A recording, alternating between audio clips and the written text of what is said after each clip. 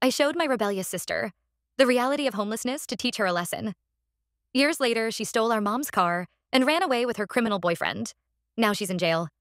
I, 28F, am at my wit's end with my younger sister Carol, 22F. Our family dynamic has always been complicated, but things have really spiraled out of control lately. To give some context, I'm the oldest of 3 kids. There's me, our brother Andrew, 25NM, and Carol. Growing up, our parents were loving but strict. Dad worked long hours as a construction foreman, while Mom juggled part-time jobs and taking care of us kids. From a young age, Carol was always the rebellious one. While Andrew and I were generally well-behaved, Carol seemed to take pleasure in pushing boundaries. It started with small things, refusing to eat her vegetables, throwing tantrums in public, that sort of thing. But as she got older, her behavior became more problematic. I remember when Carol was around 10, she went through a phase of compulsive lying. She'd make up elaborate stories about things that never happened, like claiming she'd won awards at school, or that she'd been invited to sleepovers that didn't exist. It drove our parents crazy trying to figure out what was true and what wasn't. As a teenager, Carol's rebellious streak really kicked into high gear. She started hanging out with a rough crowd, staying out past curfew, and talking back to our parents constantly. I was away at college by then, but I'd hear stories from Andrew about the screaming matches between Carol and our parents. Things really came to a head when Carol was 16. She got suspended from school multiple times for fighting and disruptive behavior. The final straw was when she physically attacked our mom during an argument about her grades. Carol had always had a hot temper, but this was the first time she'd gotten physically violent. Dad kicked her out of the house after that, telling her she wasn't welcome back until she got her act together. It was a hugely traumatic event for our family. Mom was devastated, crying for days. Andrew was angry and confused. I felt guilty for not being there, wondering if I could have prevented things from escalating so far if I'd been around more. Carol bounced around between friends' houses for a while after that. We'd hear snippets about her whereabouts from mutual acquaintances, but she barely kept in touch with the family. Eventually, about 2 months after the blow-up with our parents, she showed up on my doorstep. I was living in a small apartment in the city at the time, working my first job out of college. When I opened the door and saw Carol standing there, looking thin and tired, my heart broke a little. She claimed our parents had kicked her out for no reason, and that Mom had been the one to get physical with her. I was skeptical. I knew Carol had been acting out, but I also knew she had a tendency to twist the truth. I let Carol in and gave her some food while I tried to figure out what to do. Part of me wanted to just call our parents right away, but I was worried Carol would bolt if I did. So I waited until she fell asleep on my couch, then snuck into my bedroom to make the call. Our parents confirmed what I suspected. Carol had been the aggressor, and they truly felt unsafe having her in the house anymore. But they were clearly worried sick about her. Mom was in tears on the phone, begging me to convince Carol to come home and get help. I've always had a soft spot for my little sister, despite all the trouble she's caused. So I agreed to let her stay with me for a bit while things cooled down. I hoped that maybe being away from our parents and the negative influences in her hometown would give Carol a chance to reflect and make some changes. The first night went okay. Carol was on her best behavior, and we had a nice dinner together. We talked about neutral topics, my job, her favorite TV shows, funny stories from when we were kids. For a moment, it felt like old times before everything went wrong. I went to bed feeling hopeful that maybe this was the turning point Carol needed. Boy, was I wrong. The next morning, I got up at my usual time, around 7 a.m., to get ready for work. I tried to be quiet, but my apartment has thin walls. Around 11:30, Carol finally emerged from the guest room looking like death warmed over. She immediately started snapping at me for being too loud in the morning. She demanded I keep it down from now on so she could sleep in. I was taken aback by her attitude. I calmly explained that I had to stick to my normal routine for work, but I'd try to be more quiet in the future. Carol just rolled her eyes and stomped back to the guest room, slamming the door behind her. Things only got worse from there. That evening when I got home from work, Carol tried to go out with some local friends she'd apparently contacted. I told her that wasn't happening. She's too young to be out alone at night in the city, especially when I don't know who these friends are. Carol flew into a rage, screaming that I couldn't tell her what to do and that I was just as bad as our parents. After she calmed down a bit, Carol handed me a list of house rules she had written up. It included things like no music before noon, no vegetables for dinner, and no asking where I'm going or who I'm with. I was absolutely floored by her audacity. This was my apartment that I was letting her stay in out of the goodness of my heart, and she was trying to dictate rules to me? That was the last straw for me. I realized Carol hadn't learned anything from being kicked out. She still thought she could do whatever she wanted with no consequences. I knew I had to do something drastic to try to get through to her. I grabbed my keys and told Carol to get in the car. She looked confused, but must have sensed from my tone that I wasn't messing around. We drove in tense silence for about 15 minutes until we reached the rougher part of downtown. I parked in front of a homeless shelter where there was a long line of people waiting for food and beds. "This is where you'll end up if you don't straighten out your attitude," I told Carol bluntly. Living on the streets isn't a game. These people don't have anyone to bail them out or give them second chances. Is this really the life you want for yourself? Carol stared out the window, looking shaken. I could see tears forming in her eyes. For several minutes, neither of us said anything. Finally, Carol whispered, "I don't want to end up like that." I softened my tone a bit and said, "You don't have to, but you need to make some serious changes. If you want to keep staying with me, you need to follow my rules and call Mom to apologize. Otherwise, I'll drop you off right here at the shelter. It's your choice." To my surprise, Carol agreed without argument. When we got home, she immediately called Mom and gave what seemed like a genuine apology. She asked to stay with me a bit longer, and Mom agreed, though I could hear the hesitation in her voice. Carol ended up staying with me for about a week before going back home. During that time, she was much more respectful and actually helped out around the apartment without being asked. We had some good conversations about her future goals and what she needed to do to get back on track. It's been a few months since then, and Carol seems to have done a complete 180. No more suspensions or fights at school. Her grades are up, and she even joined the dance team. Our parents say her attitude at home has greatly improved too. She's talking about applying to community college next year. I'm proud of the progress Carol has made, but I can't help wondering if I did the right thing. Was I too harsh in my tough love approach? Should I have handled things differently?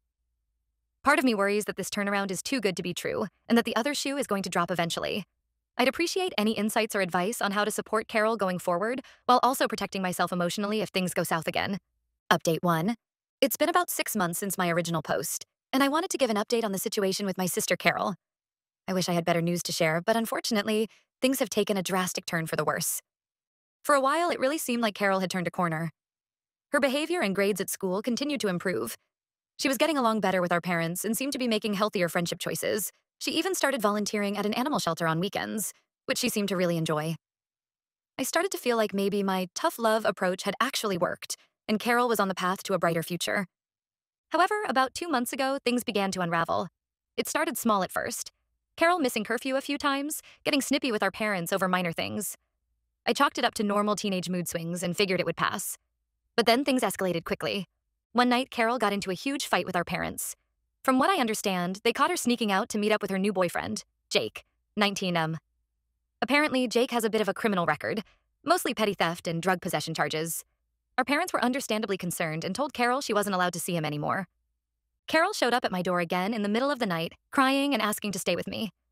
Against my better judgment, I let her in. She swore up and down that Jake was really a good guy who was trying to turn his life around. She said our parents were being unfair and judgmental, and that Jake understood her in a way no one else did. I let Carol stay with me for a few days while things cooled down. During that time, I tried to talk to her about making good choices and the importance of finishing school. I reminded her of how far she'd come and how proud we all were of her progress. She seemed receptive, but I could tell she was still angry at our parents and determined to keep seeing Jake. When Carol went back home, things were tense but stable for a few weeks. Then last weekend, all hell broke loose. Carol stole our mom's car and credit card and took off with Jake. They were gone for 3 days before the police finally caught up with them 2 states over. It turns out they'd gone on a drug-fueled joyride, maxing out mom's credit card on hotel rooms, clothes, and who knows what else. When the cops found them, there were drugs in the car. Jake already had warrants out for his arrest, so he's back in jail now. Our parents are absolutely livid. They're pressing charges for the car theft and credit card fraud. Carol is facing potential jail time herself now. She's back home for now, but on very thin ice. Mom and Dad have taken away her phone, her laptop, everything. She's basically under house arrest except for school. I'm honestly at a loss. I thought we had made so much progress, but now it feels like we're back at square one or even worse. Carol seems to have fallen back into all her old patterns, lying, manipulating, lashing out at anyone who tries to help her. She's still obsessed with Jake, talking about how she'll wait for him and they'll be together when he gets out of jail. I've tried talking to Carol, but it's like hitting a brick wall. She's convinced that everyone is against her and Jake, that we just don't understand their love. She says she'd rather be homeless than live under our parents' rules. I'm terrified she's going to run away again and end up in an even worse situation. Part of me wants to try another tough love intervention, but I'm not sure it would work this time. Carol seems determined to self-destruct, and I don't know how to help her anymore. I'm also worried about the toll this is taking on our parents and our brother Andrew. Mom is a nervous wreck, jumping every time the phone rings. Dad has thrown himself into work, barely speaking when he's home. Andrew is angry at Carol for putting the family through this again. I'm torn between wanting to support my sister and feeling like I need to protect myself from her drama. I love Carol, but I'm starting to wonder if there's a point where I need to step back for my own mental health. The constant crisis and chaos is affecting my work and my relationships. My boyfriend has been incredibly patient, but I can tell he's getting frustrated with how much time and energy I'm spending on Carol's problems. I don't know what the right move is here. Do I keep trying to get through to Carol? Do I support our parents in taking a hard line with her? Do I distance myself from the situation? Any advice on how to handle this would be greatly appreciated. I feel like I'm drowning and I don't know which way to swim. Update 2. It's been about 3 months since my last update, and unfortunately, things have only gotten worse with Carol. The fallout from her joyride with Jake has been severe, to say the least. Carol ended up taking a plea deal for the car theft and credit card fraud charges. She got 6 months in county jail plus 2 years probation. Our parents refused to bail her out or hire a private attorney, feeling like she needed to face real consequences this time. I know it broke their hearts to do it, but I think they felt like they had no other choice. The past few months have been a roller coaster of emotions for our family. Watching Carol get led away in handcuffs was one of the hardest things I've ever experienced. Mom cried for days. Dad threw himself into work even more, barely speaking to any of us. Andrew has been angry and distant, saying he's done with Carol's drama. I tried to visit Carol in jail as much as I could, but it was difficult. She was alternately angry and despondent, blaming everyone but herself for her situation. She talked constantly about Jake, convinced that they would reunite when she got out and everything would be perfect. No matter how much I tried to reason with her, she wouldn't listen. Carol just got out of jail last week. She's living at home again because it's a condition of her probation, but things are incredibly tense. Our parents have laid down extremely strict rules. No phone, no internet except for schoolwork, no going out except for school and mandatory counseling sessions. Carol is basically under 24/7 supervision. I've tried to be supportive and encourage Carol to stick with the program. I even offered to let her come stay with me again once she's off probation if she can prove she's turned things around. But she's not receptive at all. It's like talking to a brick wall. Carol is constantly fighting with our parents. She says they're treating her like a prisoner in her own home. She's threatened to run away multiple times. I'm worried she's going to violate her probation and end up back in jail. She seems to have no concept of the seriousness of her situation. The worst part is, Carol is still completely hung up on Jake. He's currently in prison himself on drug charges, looking at several years inside. But Carol talks about waiting for him and how they'll be together when he gets out. It's like she's living in a fantasy world where none of her actions have consequences.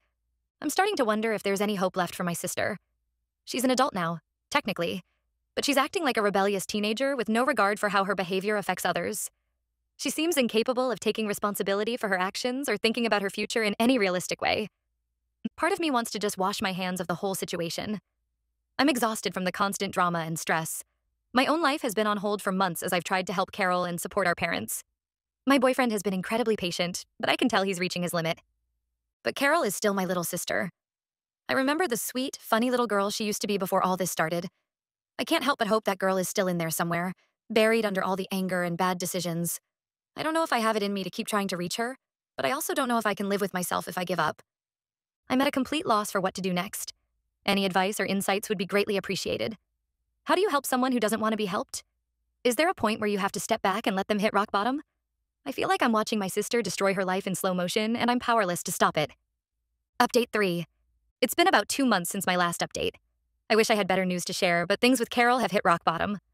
Last month, Carol violated her probation by cutting off her ankle monitor and running away. She was gone for almost 3 weeks before the police caught up with her. We were all sick with worry the entire time, imagining the worst possible scenarios. When they finally found Carol, it turns out she'd been staying with Jake's sister in a rundown apartment across state lines. She'd been using drugs heavily the entire time she was gone. The police found her passed out on a dirty mattress, barely coherent. Carol is back in jail now, this time for at least a year. She's facing additional charges for violating probation and drug possession. The judge wasn't lenient this time, given her history. Our parents are devastated. Mom can barely get out of bed most days. Dad is talking about early retirement so they can move away and get a fresh start. They've told Carol that this is her last chance. If she doesn't turn things around after this stint in jail, they're done trying to help her. Andrew has completely washed his hands of the situation. He's blocked Carol's number and says he doesn't want to hear anything about her anymore. I understand his feelings, but it breaks my heart to see our family fractured like this. I'm struggling with my own feelings about the situation. On one hand, Carol is my sister and I love her. I remember the good times we had growing up before things went so wrong. Part of me still hopes that the sweet little girl I knew is in there somewhere. But on the other hand, I'm angry and hurt by her repeated poor choices. I'm tired of the drama and stress she brings into all our lives. Every time I think she's hit rock bottom, she finds a way to sink even lower. It's like she's determined to destroy herself and doesn't care who she hurts in the process. I've decided to take a step back for my own mental health. I'm not going to visit Carol in jail or put money on her books this time. I've told our parents I support whatever decisions they make regarding Carol going forward, but I can't be as involved as I was before.